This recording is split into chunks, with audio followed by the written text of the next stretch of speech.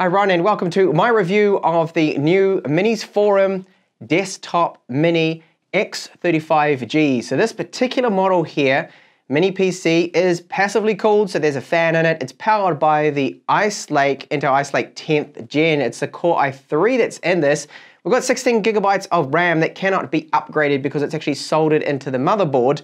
But for upgrades, we can add 2 SSDs to this, or a spindle hard drive, 2.5-inch support, and M.2 is what we can add. But as you'll see in this review, that it's actually not that easy to add that additional storage into this one, sadly. So inside the box, we have a quick start guide. It's in various different languages. We've got a power supply right here. Now this is rated to 36 watts, so we don't actually need a lot, considering that this is a Core i3 model, 10th gen, of course. We do get quite a few cables as well. So we've got a short DisplayPort to DisplayPort cable, HDMI 2 to HDMI 2, and we've got right here a SATA 3 connector. And I'll show you how to install a 2.5-inch drive in this, and then a VESA mount bracket as well with the various screws we are going to need. So I'll run through the ports, but just before I do so, let's have a look at how big it is. So it's about 12.5 centimeters by almost 13.5, 14 as you can see there, and the height of it is about 4 centimeters if you wanted to fit this into a TV cabinet. So we have a matte finish paint job here. This outer part of this mini PC is all made out of metal. You can see clearly the MinisForum logo right there as well. And let's have a look at the ports up front. So we do have a Thunderbolt. So Thunderbolt 3 here. Now this is 40 gigabits per second. 2 USB 3.1 Gen 2 ports here. This is for reset. We have a microphone if you wanted to use Cortana. And of course, the power button. And on the side right here, we've got a micro SD card slot, 3.5mm headphone jack with mic support. This is also an intake vent here. So right on this side is where the hot air is vented out right there. That's part of the thermal pipes, and the copper transfer pipe is inside there, so that's where it's all vented out on there. And I'll report on the fan noise and thermals, of course, in this particular review. And then the back of it right here, so we've got 2 gigabit LAN, 2 USB 2 ports, HDMI 2.0A, and DisplayPort 1.4A. So both of these do support 4K 60, also 4K 60 from that Thunderbolt port there. Actually 5K max it can do, so we can run 3 displays, a lock slot, and this of course for power in.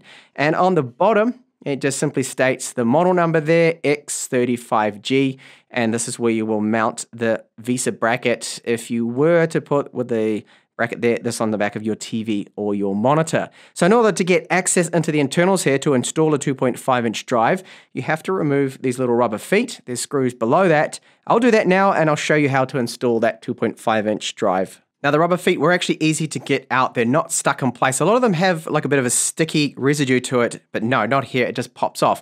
So a little bit of a tip here that to get this whole back off, it's a little bit tricky because it's actually clipped into place. So what I did is just screw in a little bit here. One of the screws used to mount it on the mounting bracket to put it on the back of a TV or monitor, and then simply pull up, and then you can get access here to the internal. So you can see that fan straight away, a little bit of copper here. There are their 2 wireless antennas. So we need to actually get access here to our plug, which is a little tricky to see and find here. So we've got this plastic in the way, and in order to do so, we're actually going to need to just remove this part here. Now there are 4 screws actually holding that into place, which I will do now. So this bit is a little bit tricky to get that drive into place.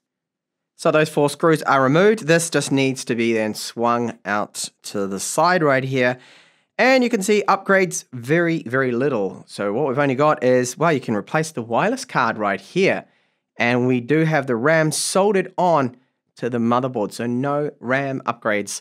And it's actually worse than I thought. We've got to remove the whole motherboard here to gain access to install that 2.5-inch drive. So you can see our SSDs. We can install a secondary one here. This is SATA 3, so this will be the 2280 size. And our NVMe drive is right here. It does have a heatsink on it with some thermal pads, so that is good. So this is the connector just down here to connect up our 2.5-inch drive, and then we need to screw it onto the bracket right here. So really, this is a huge hassle, and one of the cons of this mini PC is adding your own 2.5-inch drive or a second 22 by 80 millimeter M.2 drive is a huge hassle. So first up, I did proceed to go into the BIOS, and sadly there are no settings that we can change in here, so we cannot increase the power limit. There is only the absolute basics, and that is just to change our boot order. That's it. And when you first fire it up, these are the following language packs that are already pre-installed, part of the Windows 10 image. And our Windows edition here that we have with this one, Windows 10 Pro, and it is fully activated, digital license, and there's no issues with this. So that is good that it's got a legit license.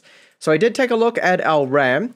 Now, as I showed you with the internals, it's not upgradable at all, which is a real shame, but with this kind of spec, I don't think it's too much of an issue. We've got ample RAM here, 16 gigabytes for a Core i3. Now, it is running at 3.2 gigahertz, this RAM, in dual channel, which is good to see. Now, a couple other things to report on, that the drive speed, so NVMe, PCIe drive, it's running not at the fastest speeds I have seen. It's not too bad. I mean, that's definitely faster than SATA 3. And if I take a look and just quickly show you here, the free amount of storage that we've got here is 205 gigabytes. And once you start doing all those Windows updates, it'll probably bring it down to about 199 gigabytes there. So the wireless card is that Intel Wireless AC200. It's a very good card. I know some people have some problems with it, but I haven't experienced any issues with my router with this one. Maximum transfers are actually over gigabit LAN speeds, so that is good. And we do have the 2 gigabit LAN controllers on here as well too, the ports there. That's Realtek also as well, as you can see, both of them listed there. So the chipset is low end, and yes, it is 10th gen. This is 10 nanometer, so finally off the 14 nanometer process. 3.4 gigahertz is the maximum turbo, and it does have a power limit of 15 watts, this one there. So dual core, but with the 4 threads in total. So moving over to just some general performance here and a few benchmarks, but I wanted to focus just on the video playback. So it's actually very good. We've got 10th gen integrated graphics here from Intel and native decoding. So this one is HEVC 10-bit, very demanding bitrate 4K, and a little bit of a stutter there at the beginning, but once it gets going, very good, smooth playback speeds. And this is great. So as a media player for demanding video files, including this HDR one here as well, which is 60 frames per second. Absolutely no problems there. Very smooth, very quick. Now to talk about the general speed of Windows, start menu pops up really quick. Everything has been very snappy. So I won't show you those basic kind of things that I normally do. For example, like Google Chrome, because Google Chrome performance is good. It's fast, no issues with it. And just getting in and around really quick on this, even though it's just the 2 cores, 4 threads.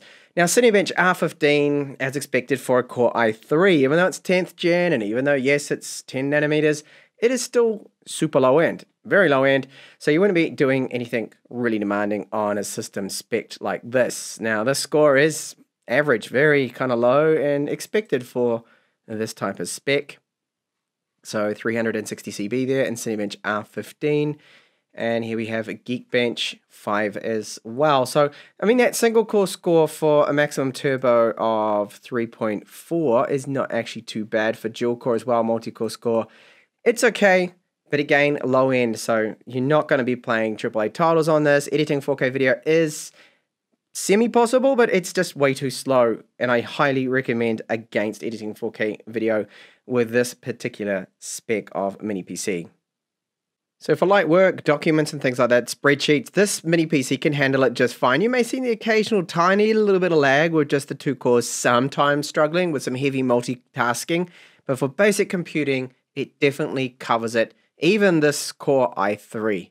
And I did run 3D Mark as well, so Night Raid is kind of one recommended for integrated graphics. And again, not amazing, it's pretty average, this score.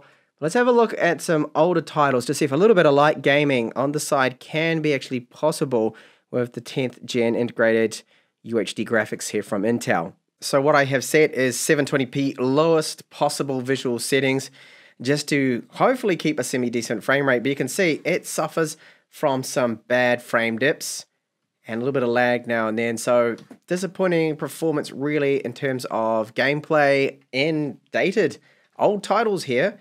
And I am probably going to die, so I'm just going to run out here and take a risk. Oh, I managed to get one headshot. That was a fluke. And this guy should have killed me. Whoa, he's about to. And yeah, a little bit laggy. See, even with that smoke and that fire right now, that's really suffering. I managed to get a second kill. I can't believe no one's killed me yet. This has to be a killing streak fluke here from me. 100 frames per second right now, and okay, he managed to kill me. So there we go. Gaming is, yeah, it's average as you'd expect on a Core i3, even the 10th gen. Onto the fan noise now. So it can get a little bit loud, but only when you're doing something very demanding like gaming or benchmarking. That is when you hear the fan. That's when it's running at 100%, of course.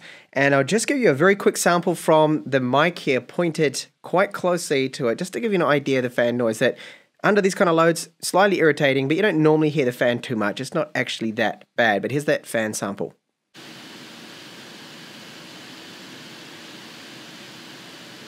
As for thermals on this one, so I do see peak temperatures of 84 to 85 degrees. I accidentally closed HW info, so I lost all the info before, but yeah, 85 degrees is where it's going to peak at. Now, power consumption from the wall using my meter, you're looking at idle around 7 to 9 watts idle, and I'm seeing a peak power consumption that has gotten right up there to where the power supply is. So you're looking about 35 watts max that it can pull, and that was only gaming. If you're doing different other benchmarks, it will peak and get up to somewhere around 25 watts, 28 watts. It does tend to move around a little bit. It's just gaming when you're going to get that maximum pull there of power from the wall.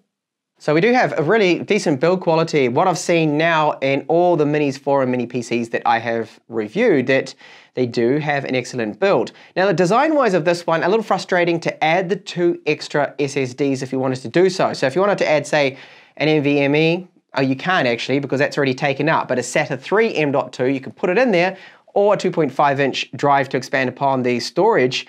It's just frustrating to actually have to remove the back's fine coming off, but then having to take out a further 3 screws, and probably even best actually to remove the fan and the heatsink assembly on this, flip around the motherboard, then add your storage is a little frustrating, and I wish they'd designed it a little bit differently to just make it a little bit easy, but it's still good at least to have that option.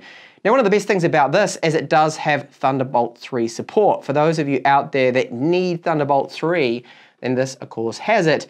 But as you saw, performance-wise, well, it's a Core i3, and even though it's 10th gen, they're now on the 11th gen, it still is, with just the 2 cores and the 4 threads, nothing amazing there. So not really for video editing at all, 1080p kind of maximum. I did briefly test out 4K, and it's painfully slow. The timeline with Adobe Premiere Pro was just laggy there, and that's why I don't recommend 4K video with this. Gaming-wise, just old titles like League of Legends or Dota 2 or Counter-Strike on the lowest kind of settings, 720p, yeah, I mean, okay, but again, it's really not that wonderful. Thermals are okay, getting up to about 84, 83, 85 degrees, depending on your ambient temperatures. A little bit of fan noise when under full load, but it's not too irritating there. It really comes down to the price of it as well, considering that MinisForum also have Ryzen models out there with the 3000 series. I think you're probably better off getting one of those ones if you don't need the Thunderbolt 3 support, that is, of course. And I'm still hopefully, probably not this year now, but early next year, be able to check out some Ryzen 4000 series from this particular manufacturer as well when they release them, which they are planning to do so. So that'll be good. So thank you so much for watching the review here of the X35G. Now you pretty much know the full story. Is it going to meet your needs? Is it not going to be powerful enough? Which I think a lot of people might skip it because of that power, lack of it, sadly.